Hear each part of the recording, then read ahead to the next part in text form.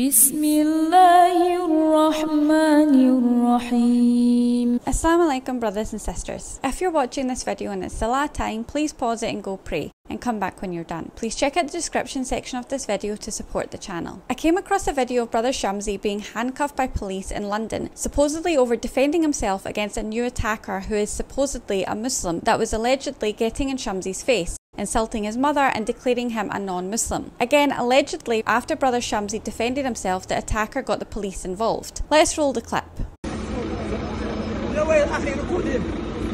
I've got him on the footage. This is the outcome we defend ourselves. You see? This person there attacking me.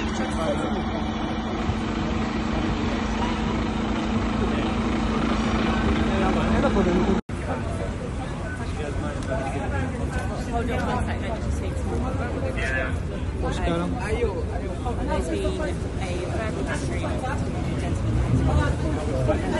It's a legal country here, not as your back.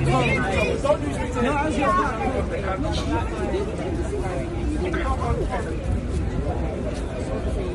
Hello, you're at the... No, I was trying to break it up, so if you want an account or you want some evidence to show...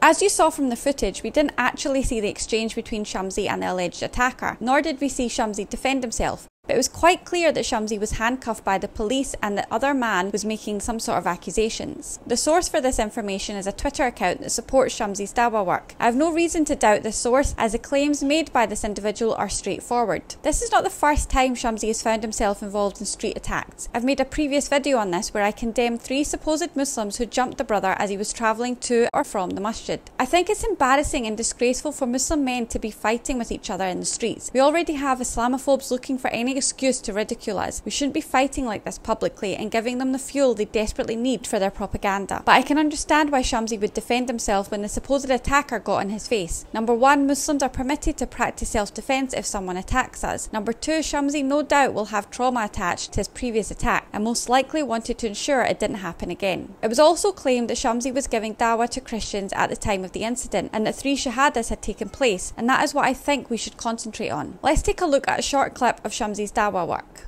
أشهد أن لا إله إلا الله وأشهد أن محمدا رسول الله.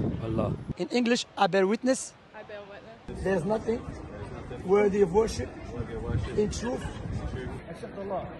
And I bear witness that Muhammad is the last messenger and the servant of Allah. Brother. That's a blessing before going to work. It's a blessing for me, so you made my day. Allah Akbar. You guys make my day. I You swear. made my day, my brother. Thank you very much. And you're welcome, my brother. Happy for you, alhamdulillah. May Allah bless you. And I'm very happy for you.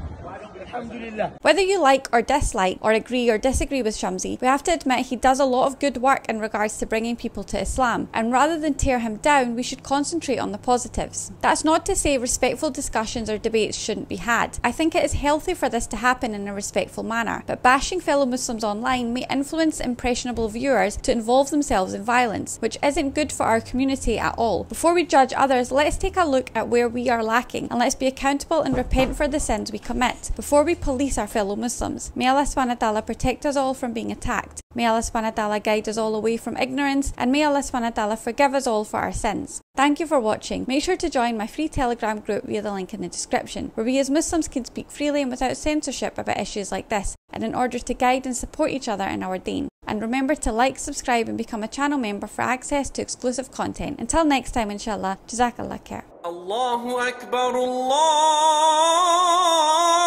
Akbar, Allah.